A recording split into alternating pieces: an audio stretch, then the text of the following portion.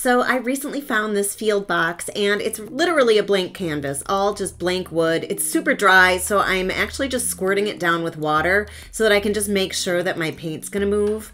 And then I'm grabbing my Paint Pixie Marshmallow and my Paint Pixie Violet Lemonade. Those are the only two colors I'm going to use. And then I'm using a flat brush and I'm just gonna blend these two colors together.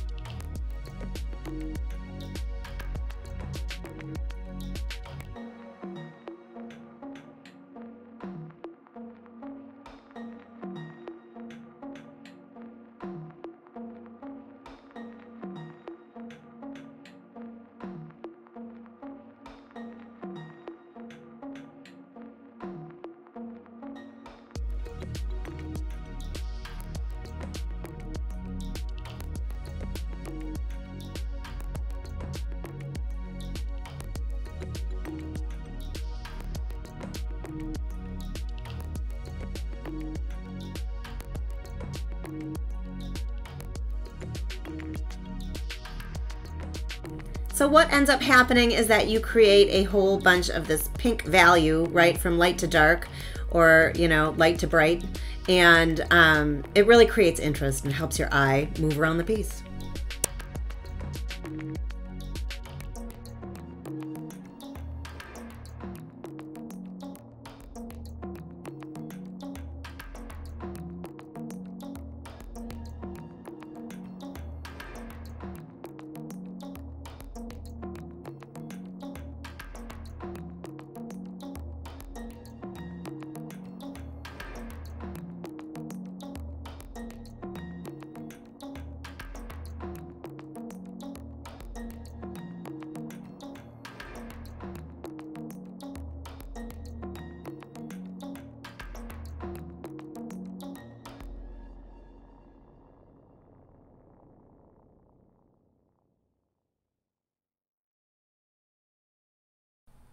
I really like how it looks, so I am going to use Paint Pixie's Force Field. This is actually rated for outdoors, so if I ever want to take this field case outside and I'm working on something and it starts raining, I know that this is not going to get ruined because the Force Field is a really, really strong outdoor sealant top coat. So I love a synthetic brush because it holds so much moisture, so I don't have to use, you know, a ton of the force field. The synthetic brush really helps to smooth it out, and so it's looking pretty good.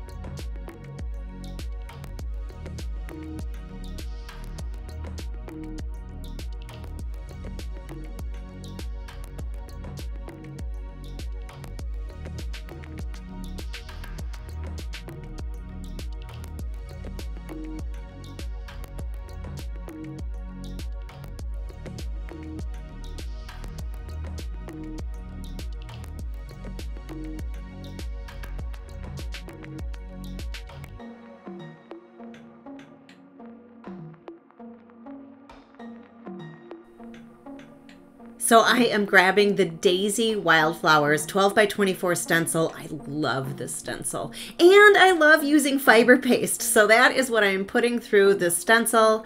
You can see that I'm putting a nice thick amount inside the open areas. And then you'll see me kind of scrape it off too. I'm trying to recuperate some of the paste so that it spreads. And also, you know, these pastes and things are expensive. So you want to kind of recuperate as much as you can off of your stencil.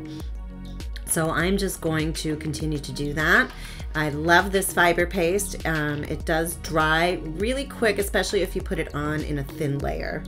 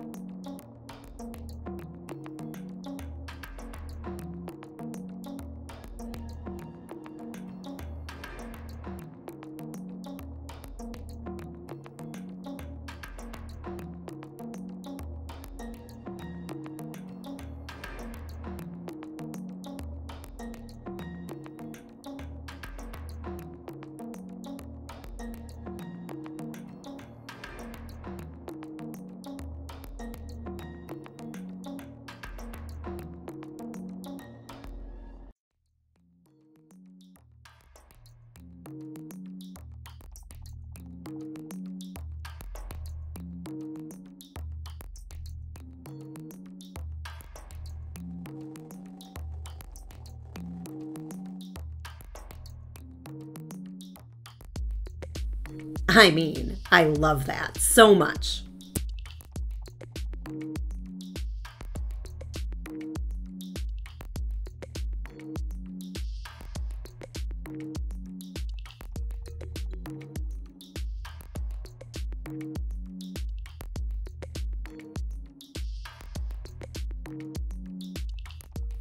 Because I put the fiber paste on in such a thin layer, I actually was able to use my heat tool to dry that. I'm putting the stencil right on top of the other paste, right? So I want it to be dry. So I'm just gonna do the exact same thing on this side, putting a nice thick layer inside the stencil and then recuperating everything that's sitting on top of the stencil and putting it back into my jar.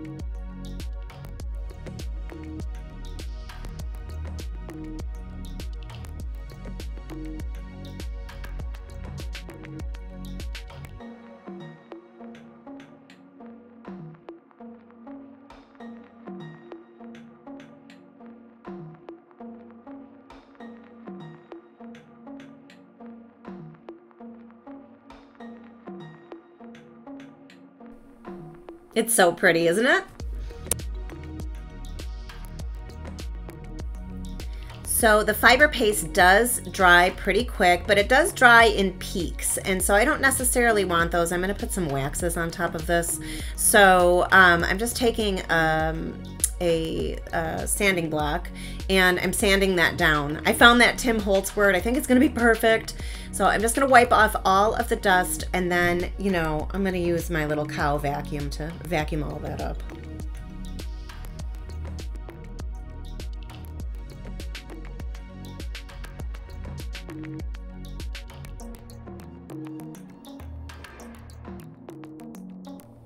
So I want to give this a little bit of shimmer. I have this amazing metallic paste. This is from Artsyville, and I'm going to do the exact same thing. I'm going to lay the stencil right back on, and I'm going to put this paste right over it. So the fiber paste is going to act as, you know, the thing that raised all of this up, and then I'm just layering that metallic paste on top to give it a little something. I don't want to give this color, right, because I'm loving how this white is popping right off of this vibrant background. So I thought this metallic shimmer would just be absolutely beautiful. I'm applying it in the exact same way, thicker through the stencil, and then I actually do go back to recuperate whatever's sitting on top of the stencil, and I put it back in my jar.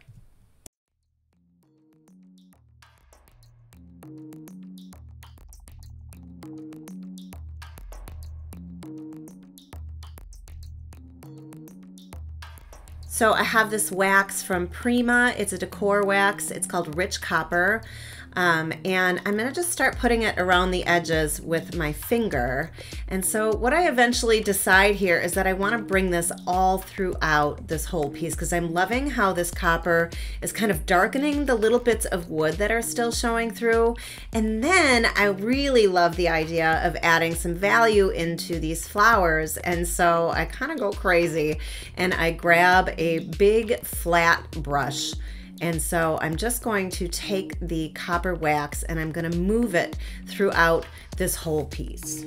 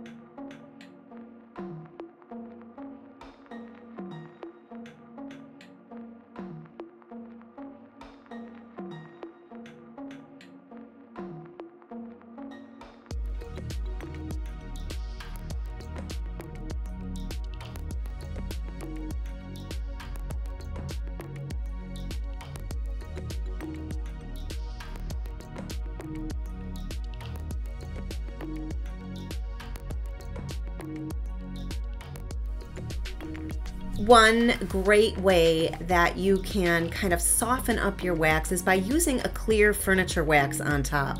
So I wasn't loving like really how dark and stark that was looking. So I'm just grabbing a clear wax and I'm really working it throughout the piece. So that's moving the copper, it's toning it down a little bit, and it's really helping sort of press it down into the wood and the paint that's on top. And so you end up getting a really pretty blend and a pretty look.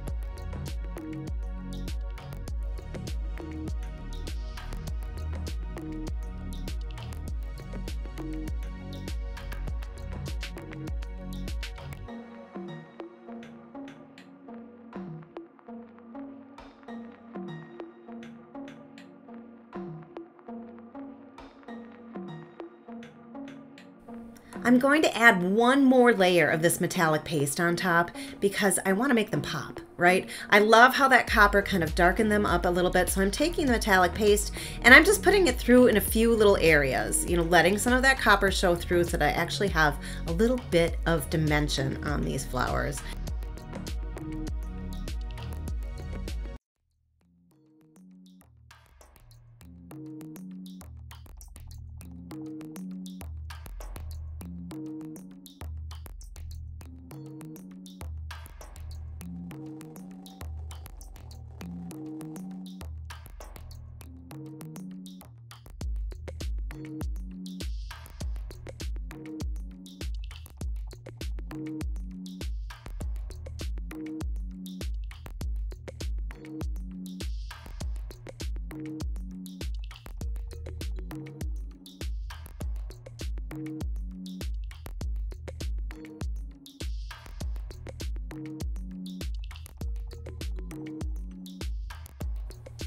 So the very last thing I do is take my Yoo-Hoo glue stick and I am just gluing on this Tim Holtz flashcard, I guess it's called, and I think it's perfect. I decided I wanted to add a little bit of the copper and a little bit of the metallic paste, so I just put that on with my finger, and I think it turned out just so pretty.